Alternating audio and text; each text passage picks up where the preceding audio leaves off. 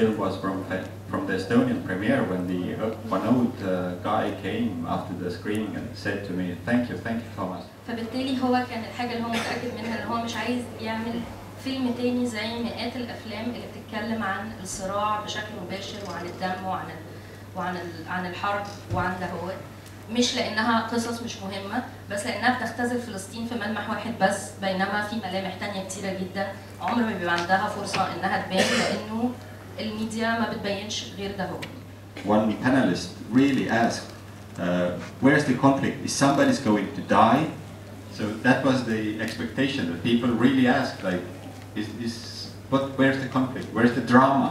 في سنة ال 84 عم بحضر ايفنت لفرقة رقص فولكلور في داخل جامعة كبير زيت في رام الله، وتقريبا يعني تحكي كان أهم للإسرائيليين يسكروا محيط الجامعة من إنهم يروحوا يوقفوا قدام الشباب البرمحجار.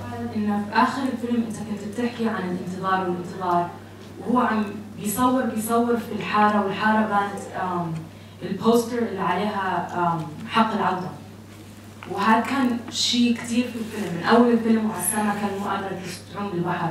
فكيف شايف الانتظار أو حتى فكرة الانتظار شفتها في رقصاتك، مو بس في رقصاتك المميزة بس حتى في حياتك اليومية في فلسطين؟ شكرا. إحنا موجود بطابعنا كعرب كل أنواع الفنون مش شرط فلسطين، وعم بشوف إنه إحنا أقوى اللي نمثل الحالات اللي في العالم.